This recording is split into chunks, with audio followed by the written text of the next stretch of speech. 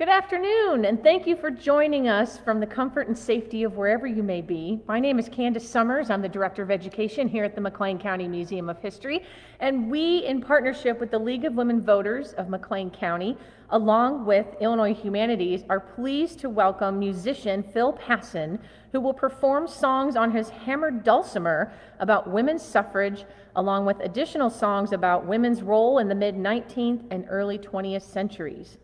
We are pleased to bring you this program in honor of the 100th anniversary of suffrage, which is still going on this year. And we are delighted to have Phil with us so we could live stream this event so that you can watch anywhere. I would like to take the time to thank Illinois Humanities for a grant we received to bring Phil here. Illinois Humanities is supported in part by the National Endowment of the Humanities and the Illinois General Assembly, as well as by contributions from individuals like you and foundations and corporations. In the program's event, I will be putting in there a survey, and we please ask you to take a moment, fill that survey out, because that's how it helps organizations like us continue to get grants. And we also encourage you to support humanities programs and institutions wherever you may be, especially during this very challenging time for all of us. Phil is a native of Ohio, and few musicians play the hammered dulcimer. Fewer still sing while accompanying themselves on this fascinating instrument, and he does both. He was a full-time activist in the anti-war and civil rights movement in the 1960s and 70s before he became involved in folk music. Itching to learn how to play a musical instrument, Phil did not pick up the dulcimer until 1994 when he saw it being performed in a concert, and he's been playing ever since. So without further ado, I'm going to welcome Phil Passen.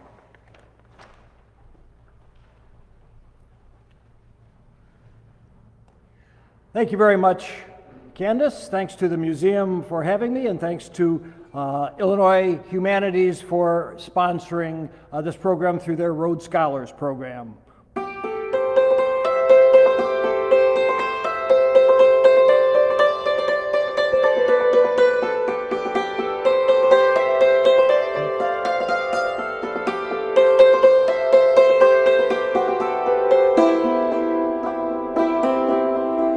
Did she leave home that morning with a song in her heart?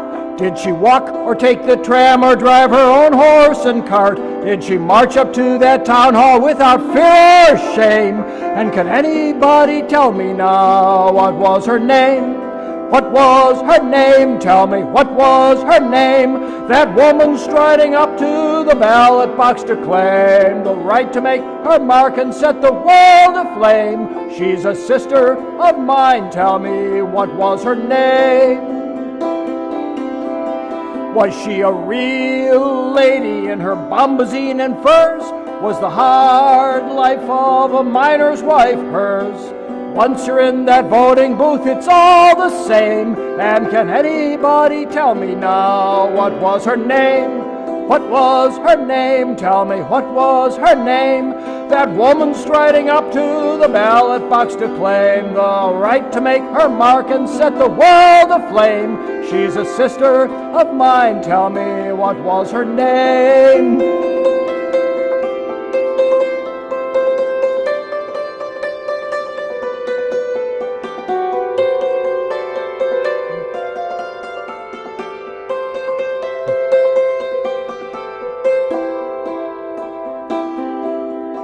Did she understand the fight that got us to this place? Did she have a husband, thought it was a national disgrace? Was she part of the struggle? Was she whore or dame? And can anybody tell me now what was her name? What was her name? Tell me, what was her name? That woman striding up to the ballot box to claim the right to make her mark and set the world aflame. She's a sister of mine. Tell me, what was her name? Some take it for granted when they go down to vote. Some think it's a nuisance and they'd really rather not. But the right to have my say is one I'll always claim. Like that sister before I'll go and sign my name. What was her name? Tell me, what was her name? That woman striding up to the ballot box to claim the right to make her mark and set the world aflame. She's a sister of mine, tell me, what was her name? What was her name? Tell me, what was her name? That woman striding up to the ballot box to claim the right to make her mark and set the world aflame. She's a sister of mine, tell me, what was her name? That song was written by Australian folk singer Judy Small as part of the centennial celebration of Australian women winning the right to vote. And it's a reminder that when any new great thing happens, whether it's something new in a creative field, an artistic movement or technique, a new social struggle that has broken out, or a political movement, or a scientific technique or discovery, there's always someone, and sometimes someones, who are the brave souls who went first. And speaking of firsts, in 1648, Margaret Brent became the first woman in what became the United States to demand the right to vote. She went before the Maryland Provisional Assembly and demanded the right to speak and to vote, and she was denied on the grounds that the only women who could be granted such rights were queens. In 1832 in Boston, a free African-American woman named Maria Stewart became the first woman that we know of who gave a public lecture to an audience of black and white men and women. She attacked and described the oppression of African Americans, the institution of slavery, and demanded complete freedom and total equal rights and equality for all African American women and men. In 1848, 200 years after Margaret Brent, Elizabeth Cady Stanton and Lucretia Mott convened the Seneca Falls Convention in upstate New York, which launched what is called the first wave of feminism. And it also launched the organized struggle for women's suffrage, which of course culminated in 1920 with the ratification of the 19th Amendment. But the struggle for equal rights for women goes on. And in 1976, during the middle of the struggle to ratify the Equal Rights Amendment, the children's educational program Schoolhouse Rock ran this song as part of their focus on teaching kids the history of things going on around them.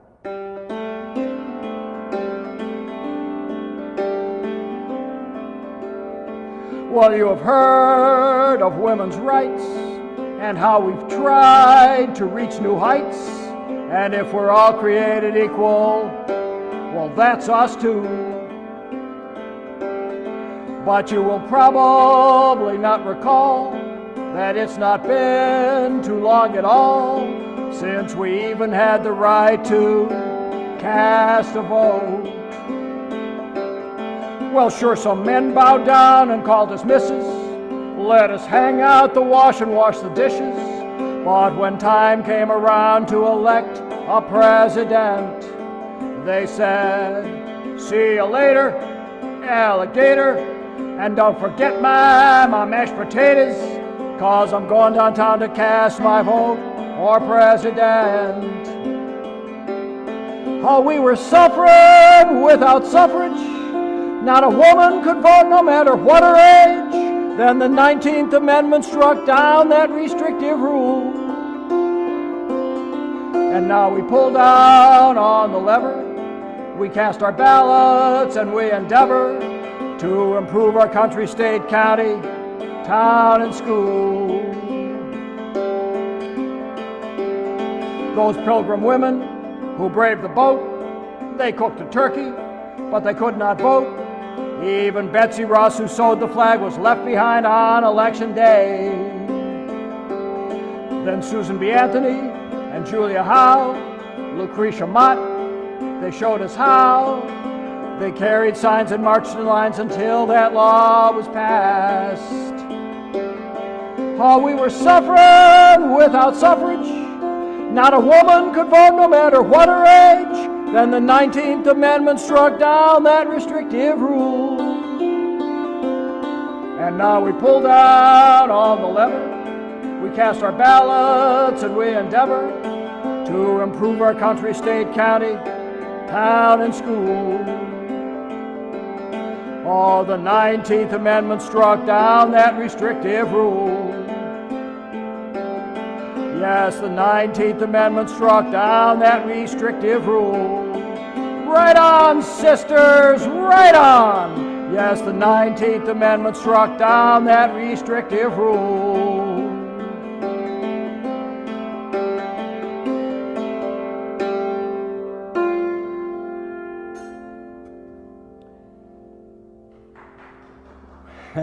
Well, at the Seneca Falls Convention in 1848, the resolution demanding the vote for women's suffrage was only one of 11 resolutions passed by the convention. The others all dealt with other aspects of equal rights for women. The need, for example, for a woman to have the right to sue for divorce. The need for a woman to be able to sign a legal contract. The need for a woman to have the right to control her own property and not have it automatically passed to her husband as soon as she got married without her having anything to ever say about it again. And the suffrage resolution was the only one of those 11 that did not pass unanimously. Women were very concerned with the ridicule, the scorn, the mockery, and the physical violence that would be directed at them if they began to organize for suffrage. And they were right to be concerned about those things. And the suffrage resolution passed at Seneca Falls by a very narrow margin, primarily on the basis of an impassioned speech given in its favor by one of the few men at the convention, and that was Frederick Douglass. This song I have read was the most popular song sung at women's suffrage events, probably because it was sung to a melody that was very well known then as now, and that's the melody used for Robert Burns's Auld Lang Syne. This song was copywritten by a D.A. Estabrook in 1883.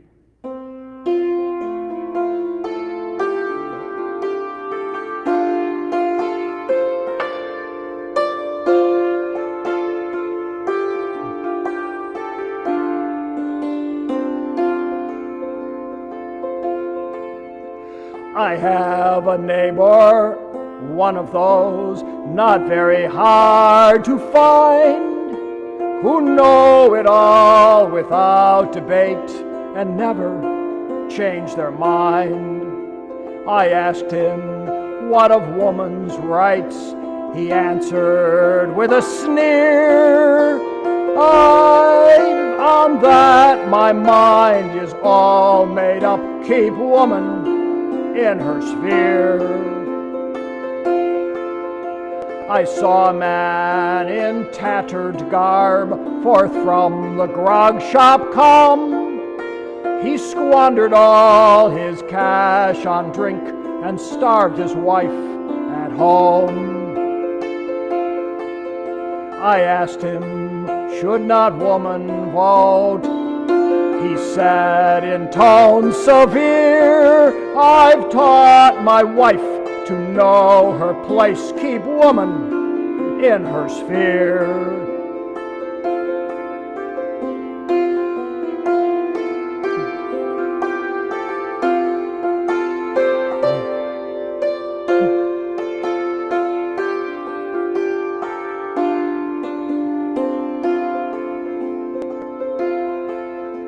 I met an earnest, thoughtful man not many days ago, who pondered deep all human law, the honest truth to know. I asked him, what of woman's cause? The answer came sincere. Her rights are just the same as mine. Let woman choose her sphere. Her rights are just the same as mine. Let woman choose her sphere.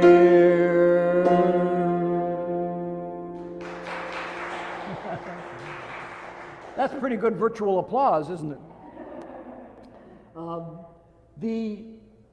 Almost all, maybe all of the early suffragists were also activists in the abolitionist movement, the movement to abolish slavery. In 1869, there was a split in the suffrage movement and between a section of the suffrage movement and the abolitionist movement when Frederick Douglass and other abolitionist leaders decided to temporarily table the struggle for women's suffrage. Until then, the movement for suffrage really had been a movement for universal suffrage, for the vote, for the right to vote for African American men and for all women. But Douglass and others decided that if they mixed the two issues at that point, because what they wanted to do was they wanted to put all their emphasis on and all their effort on the ratification of the 15th Amendment, by which African American men would win the right to vote. And they felt that if they combined the two issues, African American male suffrage and women's suffrage, they might not get either. And they were probably right because of the tremendous opposition to women's suffrage. Elizabeth Cady Stanton and Susan B. Anthony, among others, were furious at this. They felt that if women didn't get the vote then, they would never get it. They broke relations with Douglass. They had actually been very close friends, especially Susan B. Anthony. That friendship was rekindled later in life, but for now it was broken.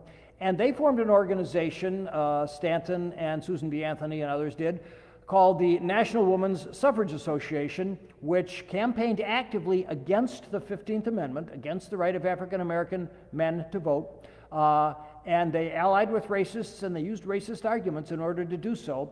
And they continued to campaign on a national basis, for women's suffrage. Josephine St. Pierre Ruffin, Frances Watkins Harper, Harriet Tubman, and Lucy Stone, Julia Ward Howe, William Lloyd Garrison, and others formed another organization, the American Women's Suffrage Association, and they campaigned nationally for the 15th Amendment, for the right of African American men to vote. They stopped campaigning nationally for women's suffrage, but they continued to campaign actively and aggressively on a state-by-state basis for women's suffrage. And by the way, in 1870, after the ratification of the 15th Amendment, Frederick Douglass resumed active campaigning for women's suffrage. Among the speakers that were very popular for both abolition and suffrage, the two most popular were Frederick Douglass and Sojourner Truth. And in 1851, Sojourner Truth gave an extemporaneous, off-the-cuff speech to the Ohio Women's Rights Convention in Akron, Ohio, in which several years later was transcribed from notes and memory by one of the women who chaired the convention.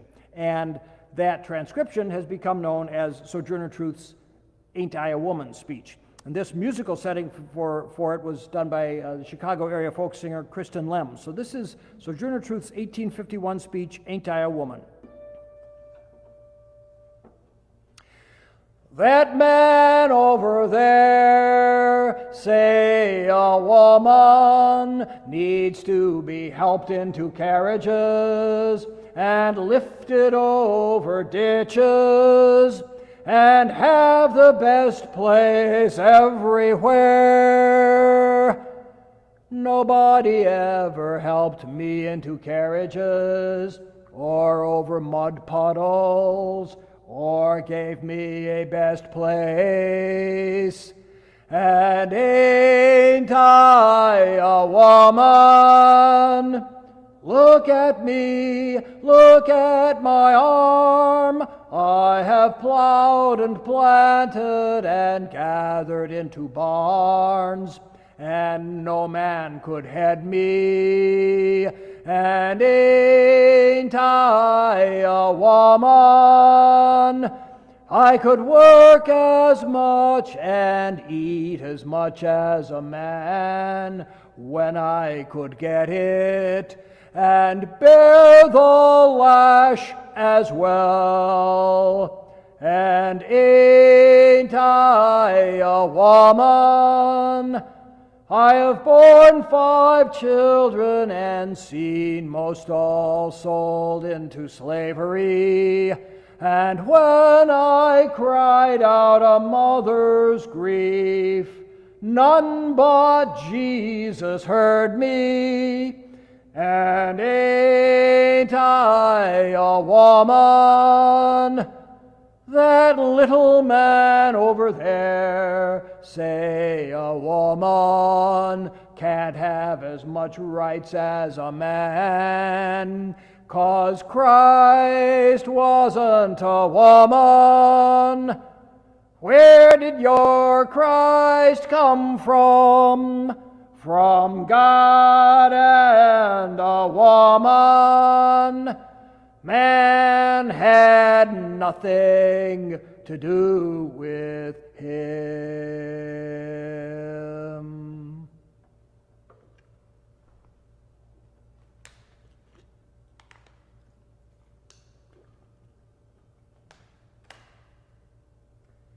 In 1845, Lucy Stone, who went on to become a very important suffrage leader, was a student at Oberlin College in Ohio, and to earn part of her tuition, she took a job student teaching arithmetic in the ladies' department of the college, as it was called, and for that she was paid half of what male students were paid for doing the exact same kind of student teaching.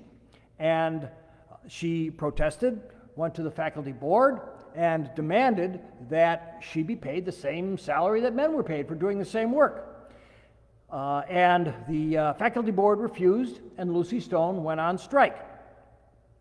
Her students overwhelmingly supported her. They actually offered to pay her tuition, which she graciously declined. She stayed on strike for 3 months, and she won her strike. The faculty board finally agreed to pay her and all the women doing student teaching the same salary that men got for doing the same work. Today, the average earnings of women are about 78% of that of men, and that doesn't even include all the unpaid work that women do around the house.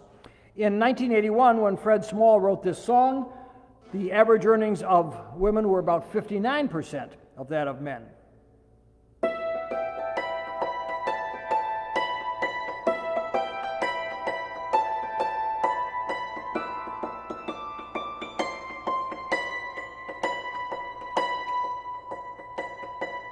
High school daydreams come easy and free. When you're a working woman, what you're gonna be? A senator, a surgeon, aim for the heights. But the guidance office says lower your sights to 59 cents for every man's dollar. 59 cents, it's a low-down deal. 59 cents makes a grown woman holler. They give you a diploma, it's your paycheck they steal.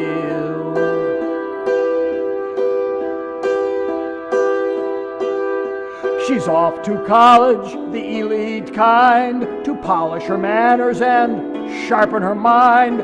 Honors in English, letter in lacrosse, types her to type for her favorite boss at 59 cents.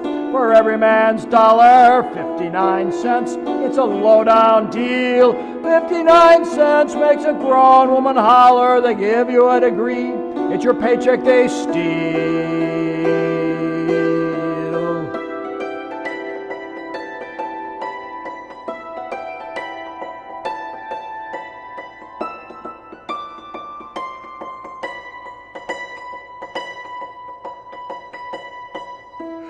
Junior executive on her way up, special assistant to the man at the top. She's 1 in a million, and what has she found? Her own secretary to order around at 59 cents. For every man's dollar, 59 cents. It's a low-down deal. 59 cents makes a grown woman holler. They give you a title, it's your paycheck they steal. The words being processed in the typing pool. A working woman ain't nobody's fool. She's telling the boss on Secretary's Day, keep your flowers, buddy, give us a raise to more than 59 cents. For every man's dollar, 59 cents. The deal has changed. 59 cents makes a grown woman holler. Keep your flowers, buddy, give us a raise. 59 cents. For every man's dollar, 59 cents. The deal has changed. 59 cents makes a grown woman holler. You can keep your flowers, buddy. Give us a raise.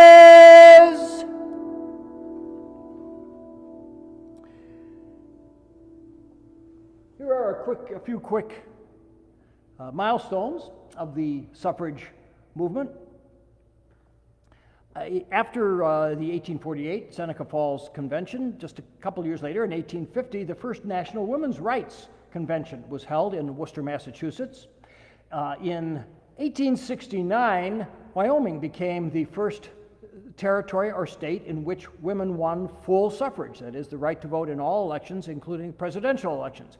In 1896, the National Association of Colored Women's Clubs was formed by Josephine St. Pierre Ruffin, Mary Church Terrell, Ida B. Wells, Harriet Tubman, and others, because by then the systemic institutionalized racism, which was so great in this country and which had really taken hold after the defeat of Reconstruction, was such that the mostly middle-class white suffrage organizations excluded African American women from joining. And African American women had been in the forefront of the fight for suffrage, so they formed their own organizations. And that organization, and also the National American Women's Suffrage Association, which was led by Susan B. Anthony and later Carrie Chapman Catt, and other organizations, for decades carried on mass leafleting campaigns, national speaking tours, mass marches. The first Women's March on Washington was a march for suffrage in 1913 of 8,000 women. The march was attacked by cops and by mobs who chased the women, threw rocks at them, caught them, beat them. It was actually a very brave and often dangerous thing to do, to be an activist in the suffrage movement.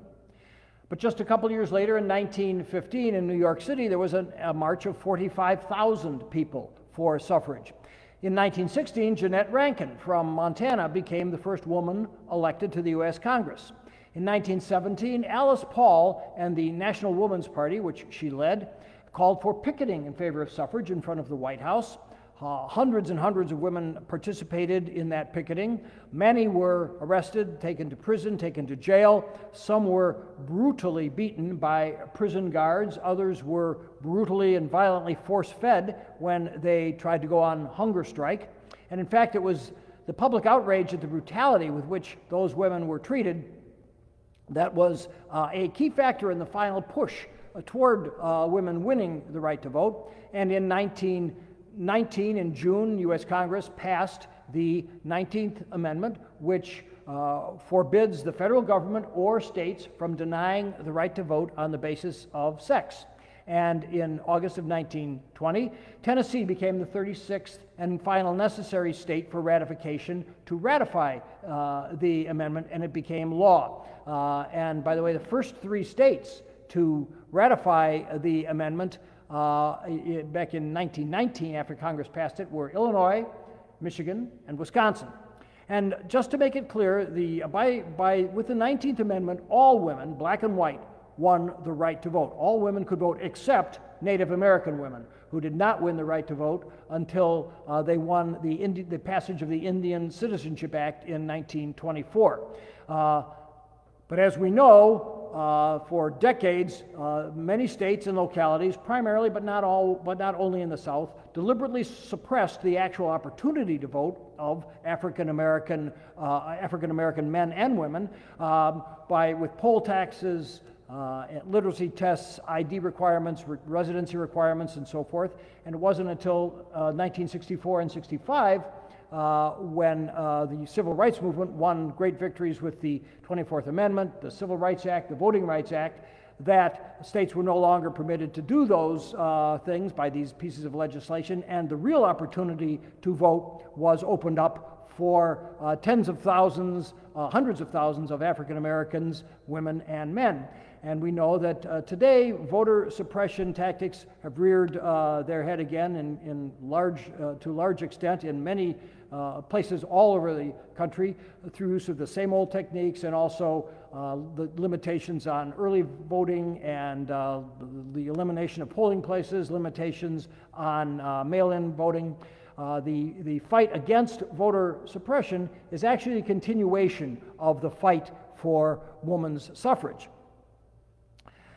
and for African American suffrage and for universal suffrage. Here's another song that was very popular during the women's suffrage movement. This was copywritten in 1912 by Mrs. A.B. Smith.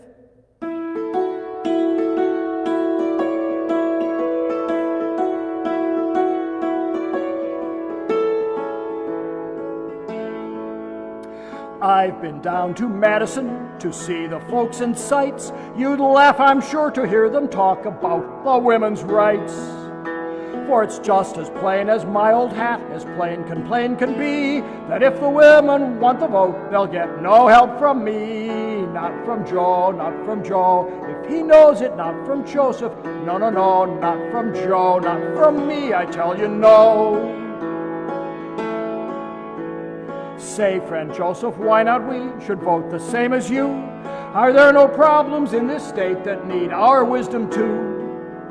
We must pay our taxes, same as you, as citizens be true. And if some wicked thing we do, we're sent to jail by you. Yes, we are, same as you, and you know it, don't you, Joseph? Yes, you do, yet you boast you'll not help us win the vote. Oh, dear women, don't you see the home is your true sphere? Just think of going to the polls perhaps 2 times a year. You're wasting time you ought to spend in sewing or at work. Your home neglected all those hours, would you such duties shirk? Help from Joe, if he knows it, not from Joseph. No, no, no, not from Joe, not from me, I tell you no. Joseph, tell us something new, we're tired of that old song. We'll sew the hems and cook the meals, to vote won't take us long. We'll help clean house, the one too large for man to clean alone. The state and nation, don't you see, when we the vote have won. Yes, we will, and you'll help, for you'll need our help, friend Joseph. Yes, you will, when we're in, so you'd better help us win.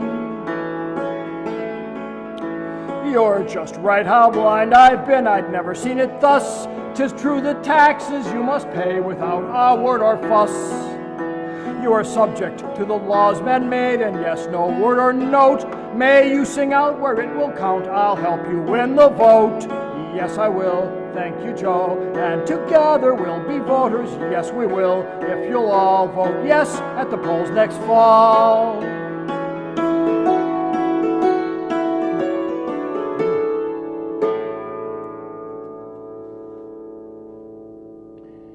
With all of the opposition to women's suffrage, there were many anti-woman suffrage songs. This is the one that was the most widely sung. This was written in 1895 by a man named Winthrop Packard, and he used many of the insults, or what were intended to be insults, that were directed at women in the suffrage movement. That they really wanted to be men, that they looked affright, that they belonged in psychiatric institutions, that they would become old spinsters.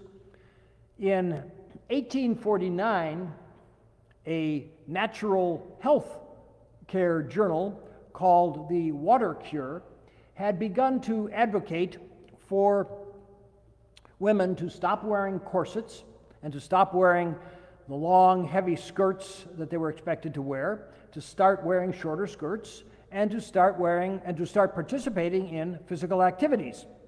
And in 1851, the well-known temperance and suffrage leader Amelia Bloomer declared that she was going to wear something that tens of thousands of women had begun to wear after this women started to follow the advice of this journal, and that was shorter skirts with separated legs, like pants.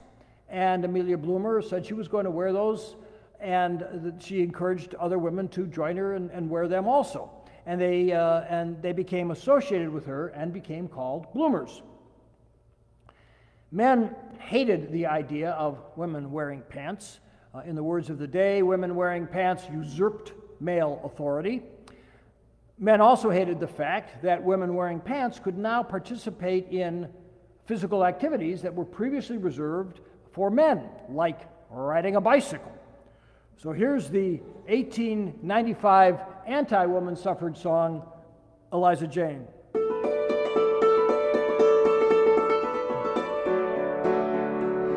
Eliza Jane, she had a wheel, its rim was painted red. Eliza had another wheel that turned inside her head. She put the two together and gave them both a whirl, and now she rides the parkway sides, a 20th century girl. No more do skirts enfold her, though much her papa grieves, but baggy trousers hold her in their big pneumatic sleeves. For where you see the bloomers bloom, she sits her wheel astride. She makes a sight, would stop a fight, as through the park she rides. Oh, have you seen Eliza Jane a-cycling in the park? Have you seen Eliza Jane? The people all remark. They shout hi hi as she rides by, and the little doggies bark. Well, we all have a pain when Eliza Jane goes cycling in the park. It is Emancipation Year, the woman's movement's on. Eliza plans to be a man, 'tis sad to think upon. She thinks she needs the ballot now, her freedom to enhance. She wants to pose in Papa's clothes, it is for this she pants. Eliza had a nice young man, alas 'twas long ago, as gay and fair and debonair as any man you know. He saw her ride in bloomers, he screamed and quickly fled. And as he ran, this nice young man in trembling accents said, oh, have you seen Eliza Jane a-cycling in the park? Have you seen Eliza Jane? The people all remark. And they shout hi hi as she rides by, and the little doggies bark. Well, we all love a pain when Eliza Jane goes cycling in the park. Eliza dear, we sadly fear you have not started right. You will not see more liberty by being such a fright. Asylum's yawn for you, my dear, and in the books we read that bloomers that too early bloom soon fade and go to seed. No more upon her red-rimmed wheel the fair Eliza flirts. No more she rides the parkway sides in bifurcated skirts. A park policeman ran her in one day in early spring, because he thought Eliza taught the little birds to sing. Whoa, have you seen Eliza Jane a-cycling in the park? Have you seen Eliza Jane? The people all remark. They shout hi hi as she rides by, and the little doggies bark. For we all love a pain when Eliza Jane goes cycling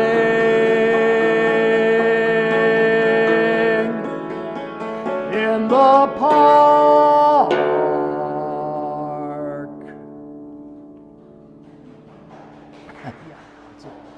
It's a funny song, isn't it? But the suffrage movement, during the suffrage movement, there were journals of all kinds, suffrage journals. They published articles on many things other than the right of women to vote. They published articles on the issues raised by the resolutions passed at the Seneca Falls Convention. They also carried articles on the growing numbers of working women and the growing trade union movement and the issues faced by women at work. They carried articles on sexual discrimination at work. They carried articles on sexual harassment at work. They also carried articles on the growing understanding of the sexual oppression of women, on prostitution, on the sexual double standard. And in 1973, and in the women's liberation movement, and today, women are fighting over many of the same issues. And in 1973, the women's liberation movement and all of us won a great victory when the Supreme Court issued the Roe versus Wade decision, which says that abortion is constitutional and therefore legal, thus giving women some say over their reproductive rights, some choice in whether or not to go through with a pregnancy, by saying that a woman who wants an abortion can have a legal and therefore safe and affordable abortion. And an issue directly related to abortion is the issue of contraception, birth control. You know, it wasn't really legal, officially legal in this country to use birth control until 1965. There were no federal rules on the subject, but states did, and states could, and 26 states did have laws prohibiting the use of birth control. People went to jail for advocating the use of contraception. And in 1965, the Supreme Court issued a ruling prohibiting states from outlawing the use of birth control by married couples. In 1972, the Supreme Court issued a ruling prohibiting states from outlawing the use of birth control by unmarried couples. In 1960, the birth control pill was introduced to this country, and in 1972, Loretta Lynn and some Nashville songwriters wrote a song which she, Loretta Lynn, recorded, and her record company held on to it for several years before releasing it because they knew how controversial it would be. And they were right. When it was released, it was banned on most country stations. It did go to number 5 on the country charts, which actually was unusual for Loretta Lynn songs, which always went right to number 1 at the time. It did go to number 1 on the pop charts in Canada. And many sociologists feel that this song was instrumental in creating a climate of acceptance in the United States for the use of prescription birth control. Loretta Lynn gave interviews in which she said she talked to lots of doctors, mainly in the rural South, who told her that this song did more to make women feel comfortable and not ashamed to use prescription birth control than any of the literature that they passed out in their clinics or offices.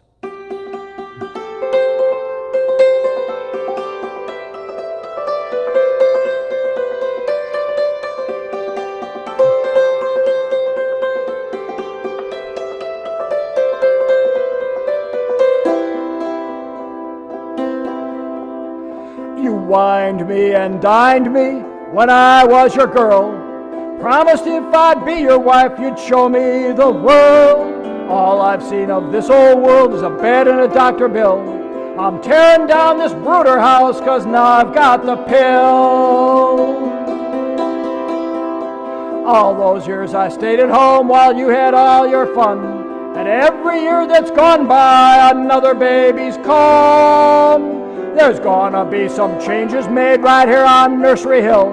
You've set this chicken your last time, 'cause now I've got the pill. This old maternity dress I've got is going in the garbage. The clothes I'm wearing from now on won't take up so much yardage. Mini skirts and hot pants with a few little fancy frills. I'm making up for all those years, 'cause now I've got the pill.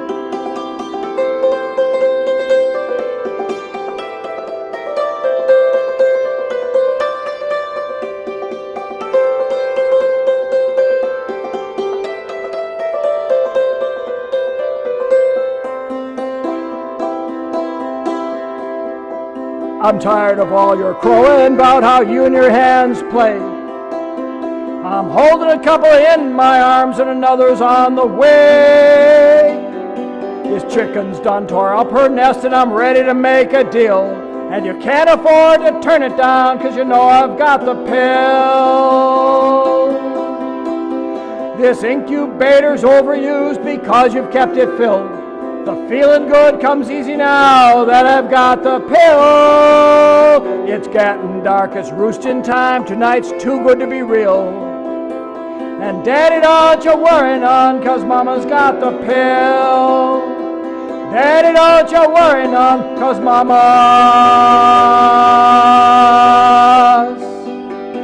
got the pill.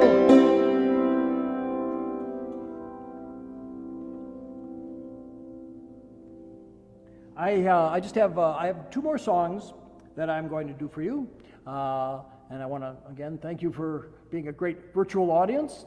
If anybody has any questions, you can, I assume, type them into the comments section and or comments, and we can get to them when the program is over. The suffrage movement, women's suffrage movement in the United States was part of an international movement. While it was going on, there were mass women's movements in many places around the world. In Germany, in Russia, in April of 1917, it was a mass march of tens of thousands of women on International Women's Day that started the events that led to the Russian Revolution. There were mass women's movements, lots of them in Northern Europe, in Norway, Denmark, Finland, Sweden, Switzerland. There were also mass women's movements in Hungary, Turkey, Chile, Japan, Australia, the most well-known and most militant of the women's suffrage movements was that in England, where the official, or the leading organization in the suffrage movement was the Women's Social and Political Union, which had as its motto, deeds, not words. They carried out mass leafleting campaigns, national speaking tours, mass marches. They had, in 1908, in Covent Garden in London, a rally and march for suffrage of 250,000 people. They also carried out civil disobedience, probably because Parliament didn't listen to those 250,000 people. They marched on Parliament, they blocked traffic, they staged sit-ins, they started fires. They had mass window smashing campaigns where they threw potatoes and rocks through the windows of all the members of Parliament who spoke against or voted against women's suffrage. This song was written in 1910 and was the official song of the Women's Social and Political Union.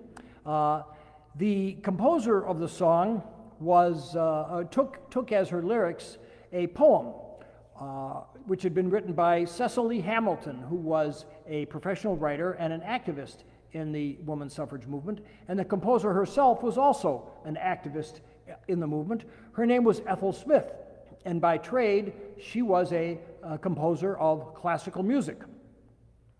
And as an aside, Ethel Smith wrote 3 operas, one of which, Der Wald, in 1903 became the first opera composed by a woman to be performed by the Metropolitan Opera Company of New York. And it remained the only opera composed by a woman, performed by the Met, for 113 years, till 2016. This is Ethel Smith's The March of the Women.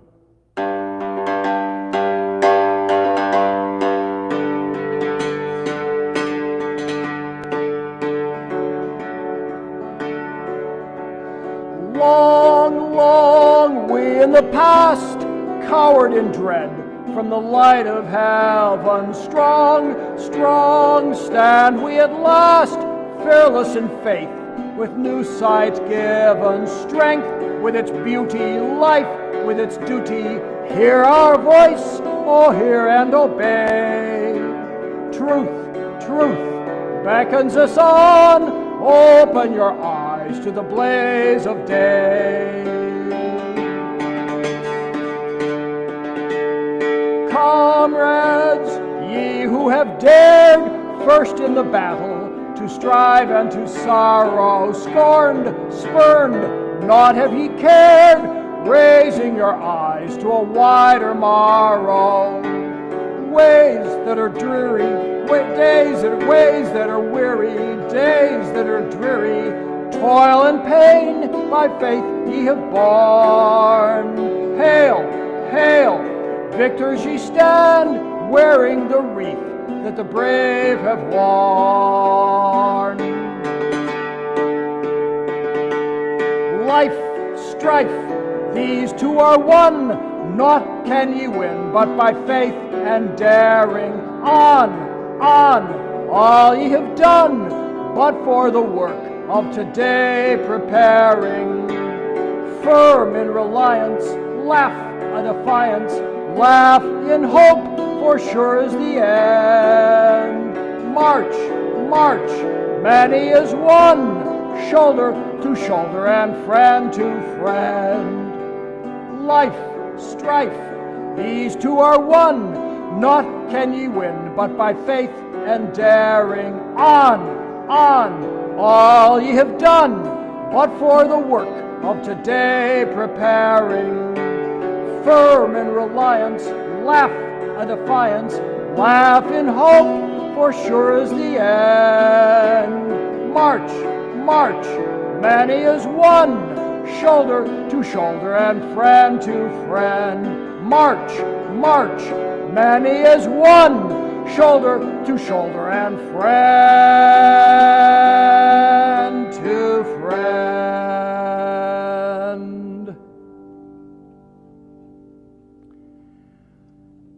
I'm going to close now with a song which was an anthem of the women's liberation movement in the 1960s and 70s, and also is still widely sung.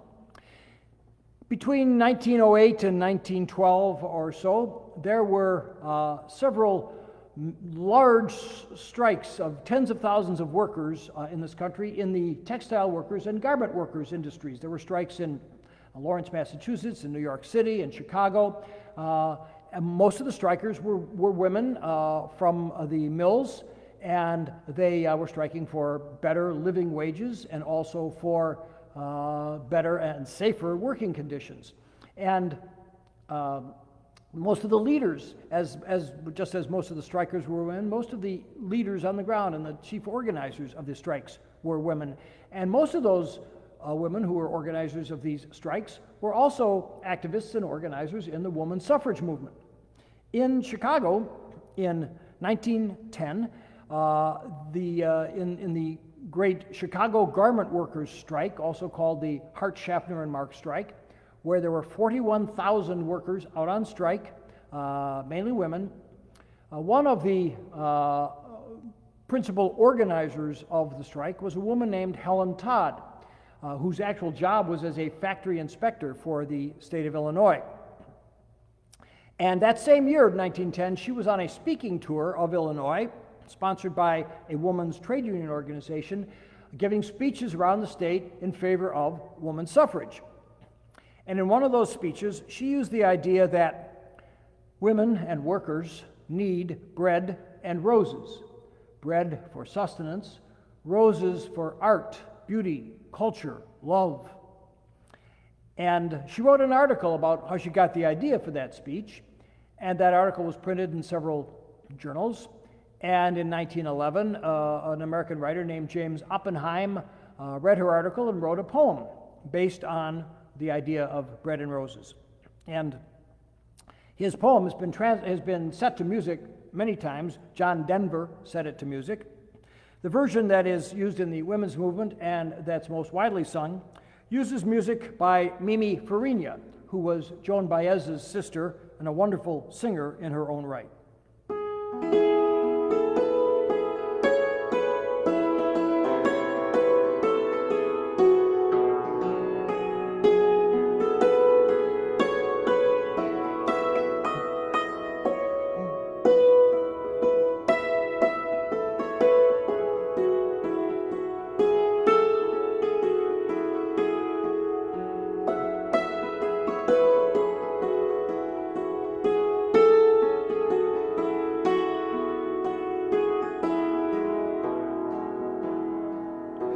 As we go marching, marching in the beauty of the day, a million darkened kitchens, 1,000 mill lofts gray are struck with all the radiance that a sudden sun discloses.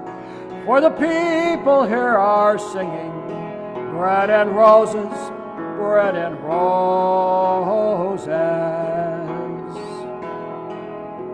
As we go marching, marching, we battle too for men, for they are in the struggle, and together we will win.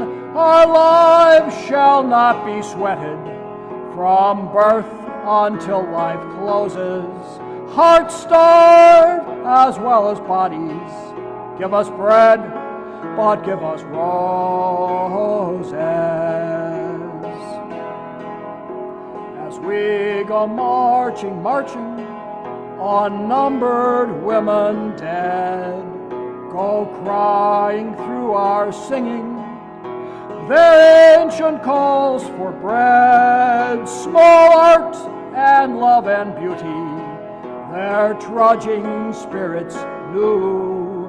Yes, it is bread we fight for, but we fight for roses too. As we go marching, marching, we're standing proud and tall for the rising of the women is the rising of us all. No more the drudge and idler, time that toil while one reposes, but a sharing of life's glories, bread and roses, bread and roses. As we go marching, marching, we're standing proud and tall, for the rising of the women is the rising of us all.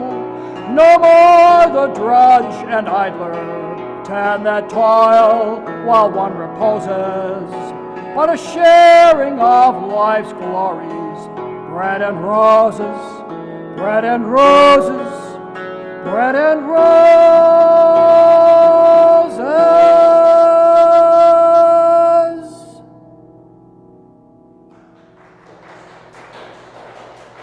Thank you all very much.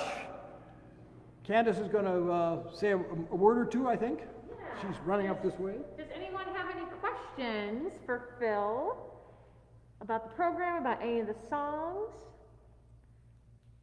If anybody does, just drop them in the comment box and we can ask them. But I want to take the opportunity to thank all of you for joining us. We hope that you enjoyed this program.